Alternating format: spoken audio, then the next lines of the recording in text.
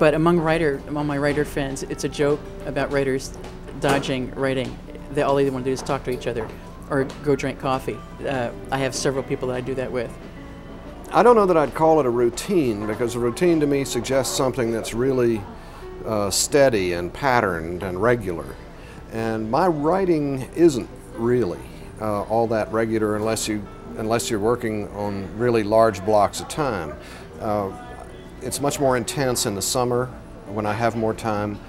When I write in the regular academic session, it's in sort of snatched little chunks of time away from my regular academic duties, teaching and running the writing program and so on. It was always sort of writing by the clock, writing by nap time, and so it expanded from nap time to preschool to kindergarten to now he's 14 years old. But the routine was set that as soon as my son was freed up either in the crib or dropped off at preschool, I would immediately go right to the computer. I started a practice of going to bed at 8 o'clock and getting up at 4 o'clock and getting 3 hours, and I had the house to myself and I could write.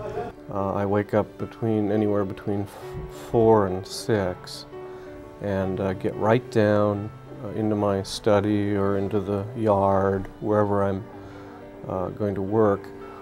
And while I'm drinking tea and enjoying the beauty of nature, I find I get my best ideas, I have my most energy, and the writing tends to just flow early in the morning. I try to write 2 pages, and sometimes if that comes quickly, I do more. I tend to write from scene to scene. Sometimes I'll be working on a paragraph that'll take me 4 hours, and sometimes I'll whip and do several pages, but it's usually just until I'm satisfied that I've said what I wanted to say that day and I've gotten someplace. I'll just keep going. If it's a day that it's not working, then I'll do research. I keep my Stratocaster guitar plugged in behind me, and I'll turn around and pick for a while. I search for time to write in all the other things I'm involved in. I've written 3 books, and I find it easiest to work in the morning. I'm a morning person.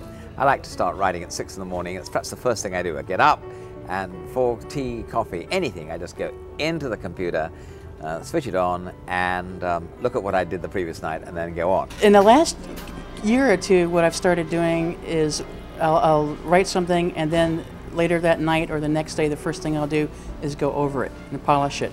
And that's something I discovered just by accident that works. I would not tell anybody how I wrote a book, because I had little envelopes and scraps of paper, and it was a disgrace. The art of writing is the art of applying the seat of the pants to the seat of the chair.